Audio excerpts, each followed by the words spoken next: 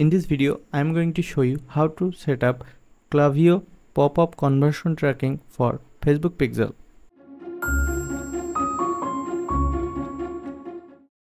My name is Nasim and I am a top-rated freelancer on Upwork with more than 6 years of working experience. I love to share my experience and teach people how to build digital skills and make money from home. So, if you want to stay up to date, then consider subscribing to this channel. And don't forget to check this video description because I will give all the resource link on there. Let's back to this topic. As you can see, this is my WordPress demo website and I already connected it to a Klaviyo pop-up form. So you can see if I input a form and I will get a 10% coupon code. So it's actually demo. Now I want to set up a tracking for Facebook. I will use Google Tag Manager to set up my conversion tracking because this is the smart and easy way to set up conversion tracking like Google Analytics, Google Ads, Facebook Ads, etc. If you are not so technical, you can contact me. I am here to help you. Details on the description. Let's back here. This is my Google Tag Manager container. So first of all, I have to connect Google Tag Manager to our website. So for doing this, just copy this link and input the backend of this website. So I already did that and hope you can do that. So you can, if you have a WordPress website, you can also use a plugin. So let's go on the preview and find a trigger because trigger is important. So you can see I am on the preview of this website. Now website is connected to Google Tag Manager. And you can see my website is connected to my tag assistant. And if I open my pop-up form here, simply click this give button and you can see if I input a demo at lead here and hit the get coupon, you can see this is actually the conversion. So here you can see a unique event which is Klaviyo is our unique event. So just copy it and make a trigger. So this trigger will help us to send this event to our Facebook pixel. Okay, so make a trigger. So this is actually a custom trigger. So choose custom event and paste the exact same name that you got from your event. So I want to make Klaviyo trigger, so you can choose anyone, it's not important. So now it's time to make a tag because our trigger is ready. Now we need a tag for sending this event to Facebook pixel.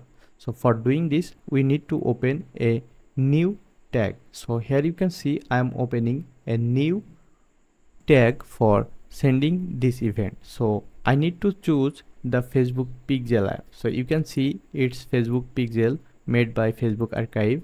If you don't see here, just search on the gallery, then you will get this app. So just you need to install it to your container.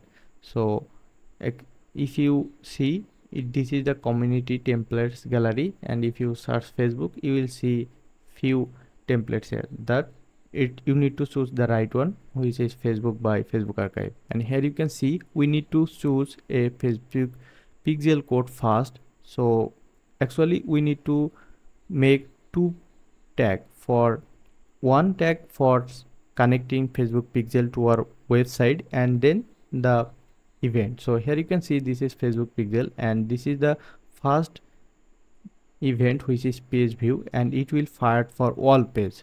So you can see I'm choosing all page. So it's actually the basic connection to Facebook pixel to our website using Google Tag Manager. Now we need to make another event for sending the specific event. So let's choose a new tag. Just choose the exact same template, which is Facebook pixel, and input the Facebook pixel code again and choose the custom event that we want to send. So for this video I want to choose lead.